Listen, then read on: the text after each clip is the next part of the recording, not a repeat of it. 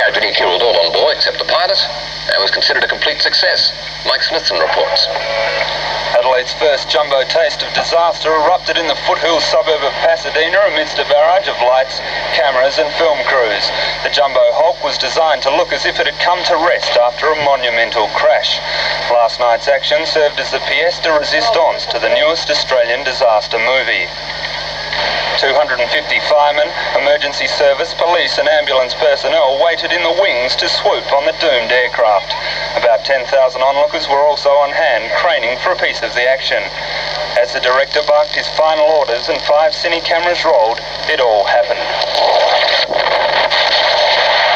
An explosion and ball of flame pierced the chilled night air as the gas and petrol-fed jumbo flew its last flight.